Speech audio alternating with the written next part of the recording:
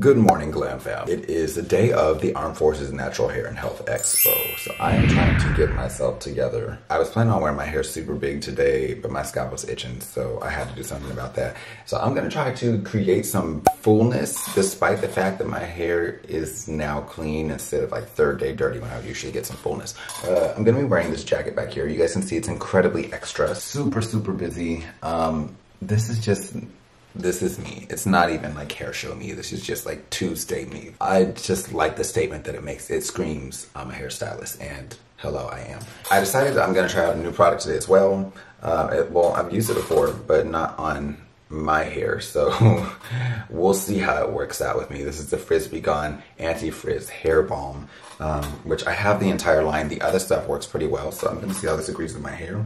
It's honestly not a good idea to do it on the day of a show, but you know, I live life on the edge and the Lord blesses, so we'll see if he blesses today. It looks like a gel and my hands look super dry and crusty. Them things need some lotion. At any rate, yeah, I'm not sure how to feel, but do your best, Lord, do your best. Using prayer hands as usual, and I'm applying towards the mid shaft and ends because again, I want a good degree of body. Now, I could usually use a diffuser and it would give me dryness without a lot of interruption.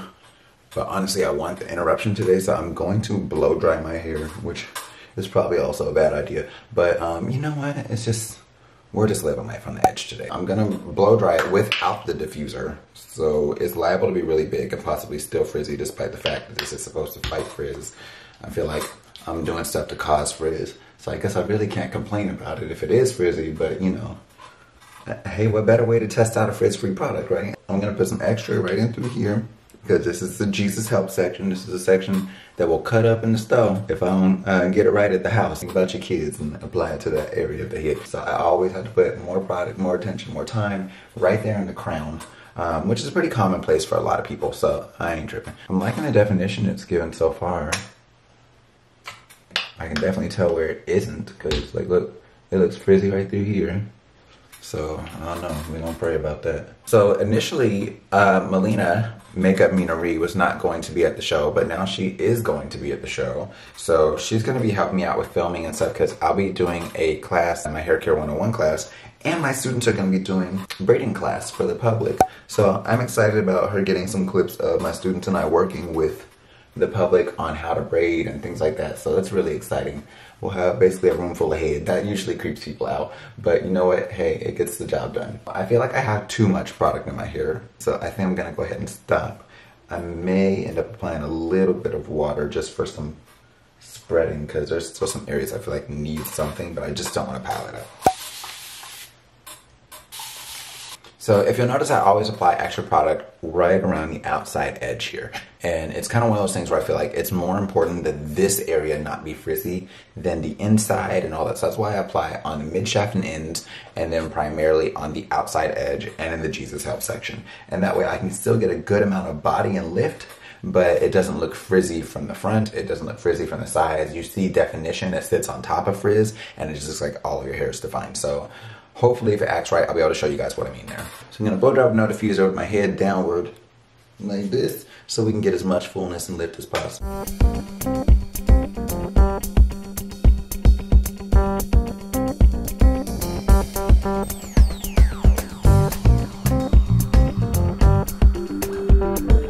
Okay, so I'd say my hair is about 80% dry. Still a little damp on the ends, but I'm not worried about that because again, I want that definition there. And then from there, I'm just gonna go ahead and massage some at the scalp. And what this does, it helps to create some roughness and fullness there. So, remember how I told you guys that one time my hair was full of deception and lies? This is one of those deceptions there. So my hair is not super thick. This is just a technique that I do to make it look like it has more fullness without making my hair look like, child, what did you do? It just gives a better amount of fullness there. So you guys can kind of see how this is filling out as it dries the remainder of the way. It will fill out some more. But I'm not gonna think about this hair anymore right now. I'm gonna let it dry the rest of the way naturally. But you guys can see, so far, it's looking like the balm did its job. It's still a little too wet up here for me to do any messing there. So as the day goes on, you guys will be able to kind of see how this hair is looking and all that. So I'm gonna go ahead and throw on my shirt now that I don't have to worry about product stains getting on it, and then throw on my jacket. And I'll meet you guys at the show. Unfortunately, Allison won't be there today because she's graduating from a ministerial program at church. And so super happy for her. I know she's ready to be done going through these classes, but as a result, she will not be there. The girls won't be there. Makeup Meanery will be there. My mom, I think, is planning on being there. So there'll be some cameos, but just not by that division of the Glam fam. They will be here terrorizing the house and then terrorizing the church. So bless the Lord. Hey, you guys. So I'm here. Hey guys! With Makeup Meanery, and we have been gossiping in the car, so I guess at some point we should go ahead and probably head inside. Yeah, we should probably, and I need to vlog too. I am here last minute. I was not planning on coming here today, but it has been some drama. Extenuating circumstances. Yeah, so I'm here, so y'all get me too. Amen. Thankfully, she's going to be able to get some clips and things like that of like when I'm teaching and things like that, because we're going through like some hands-on braiding. We're going through my hair care 101 class. There's quite a bit going on, and my coworkers will be here too, so that's a relief as well, because it helps to have multiples out here at one time to be able to be like, hey, sit yourself down. Especially when you have a bunch of kids running around. So I told you, I promise, the kids grow up, but the same stuff that little kids enjoy is the same stuff that they enjoy. So like motivators, like stickers, stamps, right? things like I'm that. telling Like you, it I still like works stickers in high too. school. So like, oh, anyway, so you guys can see the product and the definition. Definition. Yeah, wait. There you go. There's ain't no definition up there. By the light. Yes, chase the sun. Okay, anywho, we're gonna go inside, and I'm not carrying y'all in there because we got too much stuff to carry, so I'll see you in a minute. So here's the setup for the braiding class, and like I said, it's a bunch of heads on tables. ooh, oh, hit it with him. I have to say the braiding class was definitely a success. There's my mama.